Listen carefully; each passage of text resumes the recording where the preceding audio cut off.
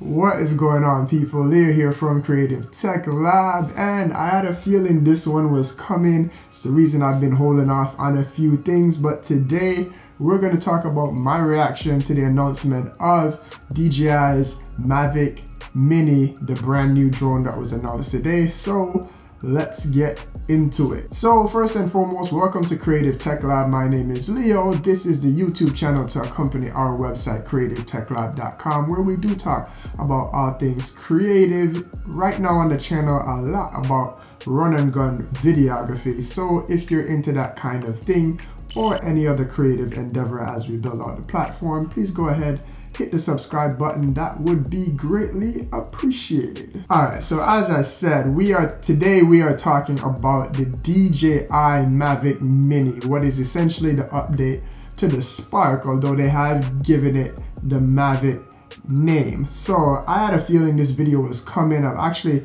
been wanting to do my own take on the Mavic Air since I've had it about a year now, but I was holding off on it because I felt like DJI was gonna update its drone catalog at some point in time, and I didn't want that video to be outdated as soon as I dropped it.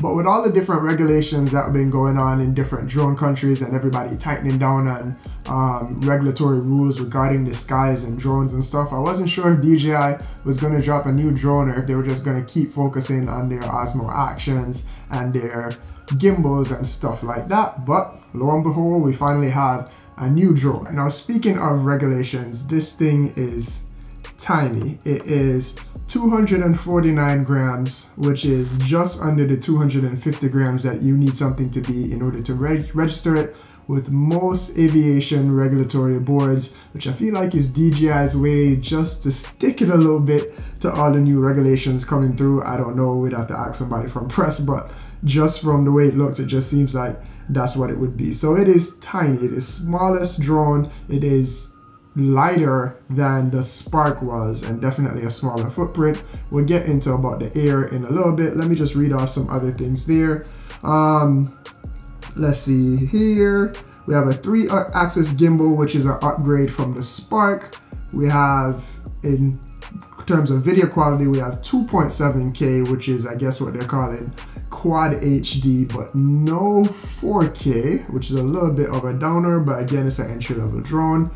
Big upgrade in terms of battery life. So we have 30-minute max flight time. I don't know what that'll actually be in terms of actual flight time. I will link to Potato Jet's video and also Peter McKinnon's video down below and up here as well. Potato Jet did a long video and it's probably the most extensive one that I've seen so far. Once I get my hands on an actual unit, I will do one there, but 30-minute record time is a big deal. That's more than the Air. Let's see, in terms of intelligent flight modes, we have Droney, we have Rocket, we have Circle, we have Helix, we have no asteroid, and interestingly, there is no active track mode, which was, I believe, was in the Spark. Is definitely in the Air. Kind of strange that they left that off. Maybe that'll come in a firmware update.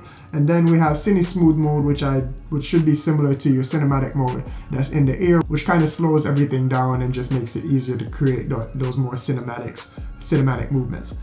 Price is $399 for just the drone and the remote and one battery, and then the Fly More combo is $499, and that comes with the extra batteries, the charging case, a carrying case, all the stuff that DJI normally includes, which is probably what you'd want to go with a drone of this caliber. Now, as I stated, this is obviously your new entry-level drone. It's the replacement for the Spark, but I think if it is that you're in the market and you're looking for a new drone, you're definitely going to be comparing this between the Air and the new Mavic Mini.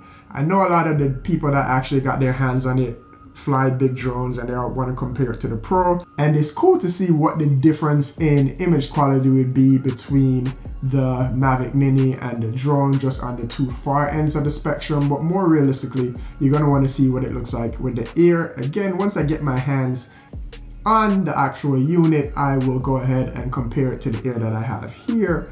But let's go ahead and just do a little bit of comparisons here in camera, and we could just do it based off of the specs and what we have, and then I'll give my thoughts on where I think we should be.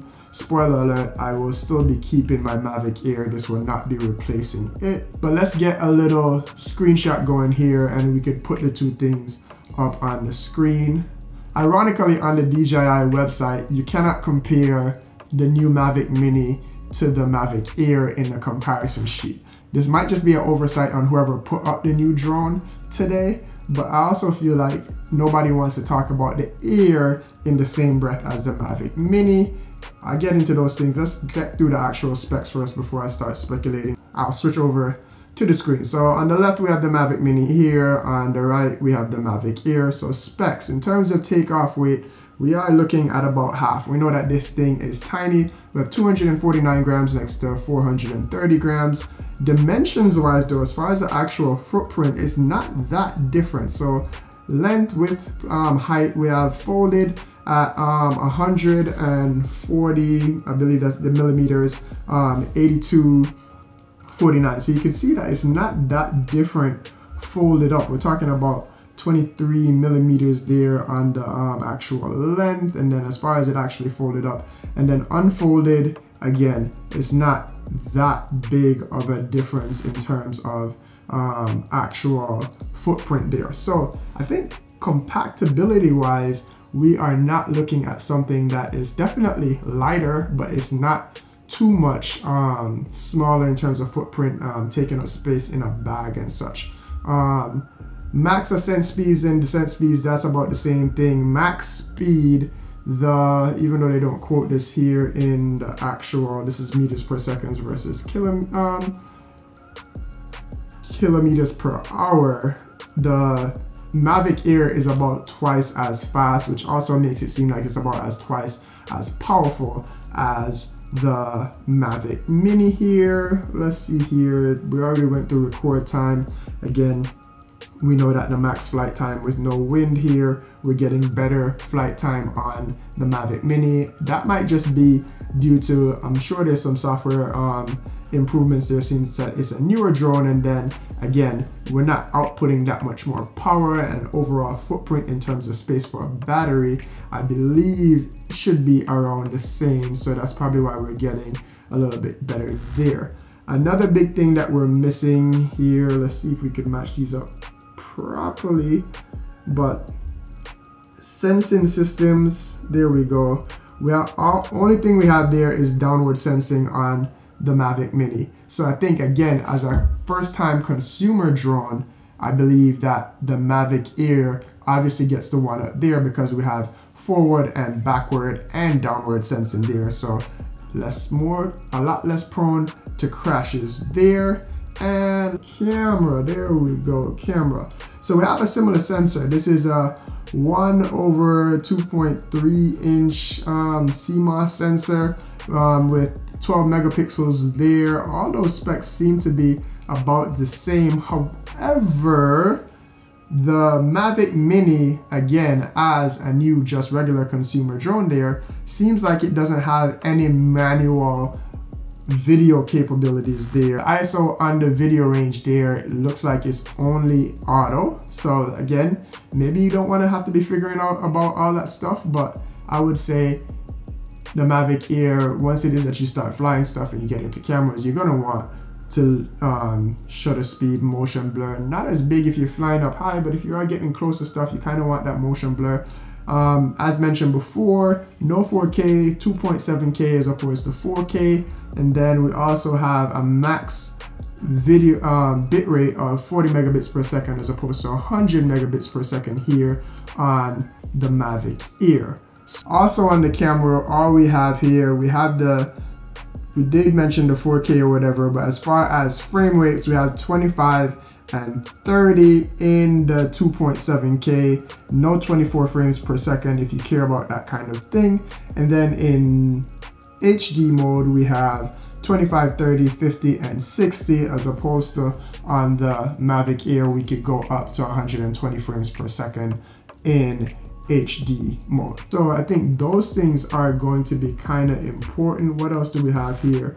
The remote control, as we go back up here, is going to be similar there. They both work over Wi-Fi signals, so no AccuSync or whatever, but that was supposed to be expected. They're not going to put AccuSync in an entry-level drone. That would be insane, and it would make the price crazy. Micro SD cards, obviously it takes a micro SD card. No internal storage on the Mavic Mini either, kind of to be expected, but that is definitely helpful on the Mavic Air, especially when you get out and you're like, oh shit, my memory card is either full or you forgot the memory card because you took it out to upload footage to the computer. That 8 gigabytes comes in clutch when you're already out with the drone. You don't have to think about another thing because you have enough just to get that done there. So gimbal, again, upgraded over the Spark. So let's see, and then lastly, price. So I think we went in $399 to start. On the DJI website, I did not notice this might be in here in the United States and due to China tariffs, but the Mavic Air has gone up in price. On B&H Photo, it seems to be around that $800 mark as the time of this shooting, but on the DJI site, it's up to $900 and something, which is also interesting. There you can thank China tariffs for that kind of stuff. So in terms of my reaction, my actual reaction, my actual thoughts to this drone, I will try and get my hands on it so I can do an actual comparison. I feel like a lot of people got talking points from DJI and all they did was really compare it to the Mavic Pro, which is a absurd comparison. It doesn't really compare. I feel like close to the Air as far as what you would do. If it is that you're not really into videography and this is just for like family vacations, family videos, family stills or whatever, and you're just getting into it, I think at $399, this is an awesome replacement for the Spark. Even at $499 for the Fly More combo, I think just go ahead and get it. Now, if it is that you do any kind of professional, no, I shouldn't say professional, when it is that you kind of start getting into the prosumer and you actually care about your editing and you care about 4K, which I think on a small sensor like this is kind of like when you're shooting with an iPhone. The higher resolution that you get out of that small sensor really does help with the image quality, and you're getting the higher bit rates as well. So if you're going to be color grading, if it is that you're in for 24 frames per second, I do think things like the extra sensors to prevent you from crashing, I would definitely still go for the Mavic Air. So my gear acquisition syndrome is not really acting up here.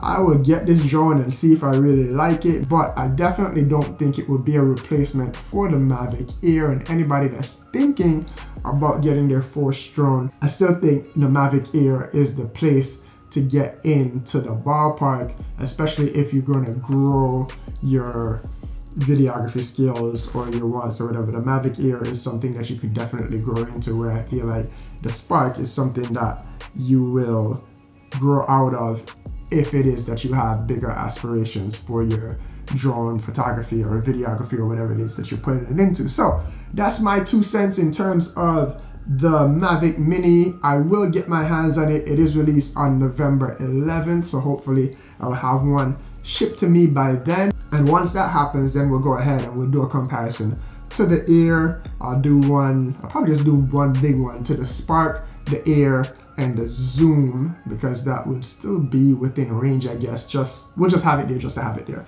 So yeah, look out for that. If you're looking for more videography, run and gun, travel, compact type of stuff, please go ahead, hit that subscribe button, hit the notification button, and we have a lot more content coming, and I will catch you in the next one.